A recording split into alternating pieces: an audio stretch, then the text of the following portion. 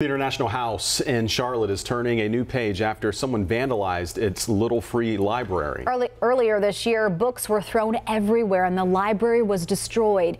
It was a place people could trade and share books for free in the neighborhood. WCNC Charlotte's Kendall Morris shows us how the International House is writing their own story with a new library.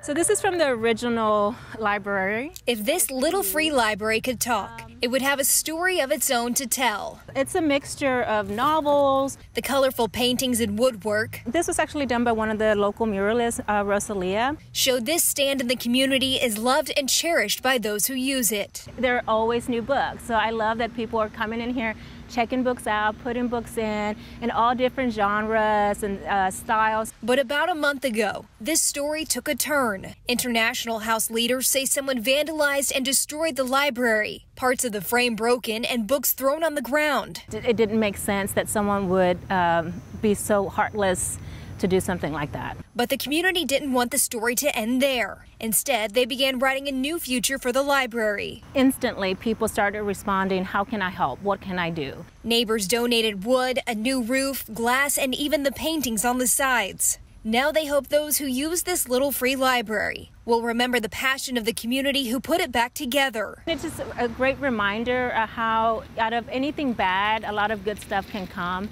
And allowed this tale to end with a happily ever after. In Plaza Midwood, Kendall Morris, WCNC Charlotte.